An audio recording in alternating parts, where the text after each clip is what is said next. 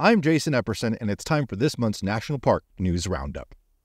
14-year-old Emmett Till was lynched on August 28, 1955, for allegedly whistling at a white woman while visiting relatives in Mississippi. Mamie Till Mobley's decision to hold an open-casket funeral for her son rocked the nation and helped spur the modern civil rights movement. Efforts by the NAACP, the Black press, and others to help Till Mobley investigate and amplify her son's story caused the world to bear witness to the racially motivated violence and injustice that many Black people endured in the Jim Crow South. An all-white, all-male jury was selected and ultimately acquitted the killers, who later confessed to their crimes in a paid interview with the magazine. No one was ever held legally accountable for Till's death. On July 25th, the Emmett Till and Mamie Till Mobley National Monument became the country's 425th National Park Service unit, on the 82nd anniversary of Till's birth. Designated by President Biden, the new national monument includes sites in the Mississippi Delta and Chicago that were central to Emmett Till's lynching and funeral, the acquittal of his murderers, and the subsequent activism by his mother. Grable Landing in Glendora, Mississippi is the area that's believed to be where Till's brutalized body was recovered from the Tallahatchie River. Robert's Temple Church of God in Christ in Chicago is the site of Till's widely attended open casket visitation and funeral, and the Tallahatchie County 2nd District Courthouse in Sumner, Mississippi is where Till's murderers were tried and acquitted. Visitor services will be provided by park rangers at Pullman National Historical Park in Chicago and in partnership with the Emmett Till Interpretive Center in Mississippi. On August 8th, the White House also established a new national monument surrounding the Grand Canyon, conserving nearly 1 million acres of the greater Grand Canyon landscape that's sacred to tribal nations and indigenous peoples. It's called Bajnawavjo Itakukveni, Ancestral Footprints of the Grand Canyon National Monument. Bajnawavjo means where indigenous peoples roam in the Havasupai language, and Itakukveni means our ancestral footprints in the Hopi language. The new monument's made up of 3 distinct areas to the south, northeast, and northwest of Grand Canyon National Park. It's bordered by the Kanab watershed boundary and Kanab Creek drainage in the northwestern area and the Havasupai Indian Reservation and Navajo Nation in the south, and stretches from Marble Canyon to the edge of the Kaibab Plateau in the northeastern part. The area contains over 3,000 known cultural and historic sites, including 12 properties listed on the National Register of Historic Places, among its sweeping plateaus and deep canyons and creeks and streams that ultimately flow into the Colorado River, providing water to millions of people across the Southwest.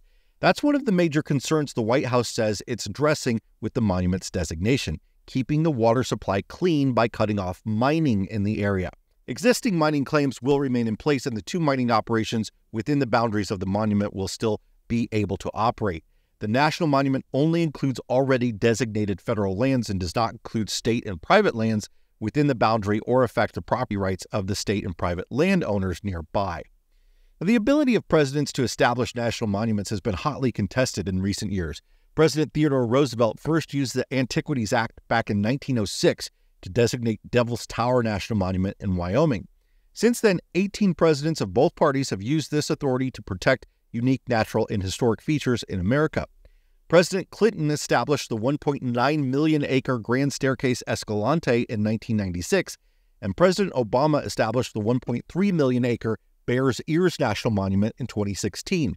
Those 2 Utah monuments were seen as an overreach by many Republicans, and President Trump dramatically reduced their size. In 2021, President Biden then restored them to their original boundaries, and the state of Utah sued last August, arguing that the boundaries were not, quote, confined to qualifying historic landmarks, historic and prehistoric structures, or other objects of historical or scientific interest, as required by the Antiquities Act.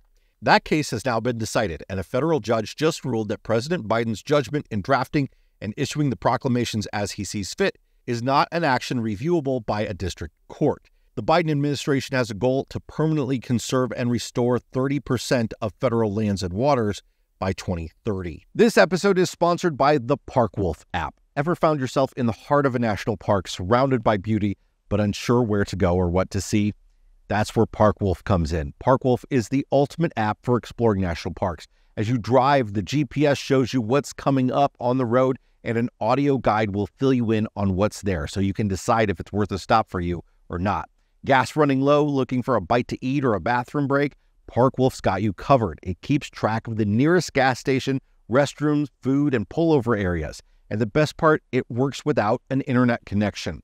And if you're a wildlife enthusiast, you'll love Park Wolf's wildlife maps and sighting notifications. So before you set off on your next national park adventure, download the Park Wolf app for your iPhone from the App Store. It's your ultimate guide to national parks. Denali National Park and Preserve officials were informed by Alaska Air National Guard Rescue Coordination Center that they had initiated a search for an overdue aircraft in the park's Southwest Preserve. Using coordinates from a personal locator beacon associated with the overdue pilot, the initial search flight was underway last Wednesday night, August 9th. However, the flight was turned around due to weather. A second flight located the aircraft wreckage in a narrow ravine. The search crew was unable to land at the accident site due to the steep terrain, but they observed that survivability of the crash was unlikely. Pilot Jason Tucker, age 45, and passenger Nicholas Blaise, age 44, are presumed to have perished in the crash. 2 Denali National Park mountaineering rangers flew to the site in order to assess the likelihood of reaching the downed aircraft via helicopter short-haul line. The rangers conducted an on-site risk assessment and determined that a short-haul mission to the wreckage was not feasible due to inadequate helicopter rotor clearance in the canyon, loose rock lining both walls of the ravine, and the lack of shoreline for miles above and below the rapidly flowing creek at the base of the ravine. A recovery of the bodies and aircraft, if even possible at all, will involve a complex and potentially high-risk ground operation. Further investigation of the site by Denali Mountaineering Rangers is required and will be conducted in the upcoming days as weather allows. 2 people got lost driving in Death Valley National Park last month, resulting in one of them being transported to a hospital for heat illness. The 2 men were navigating by GPS when they took a wrong turn onto West Side Road and drove back and forth on the gravel road for about 3 hours.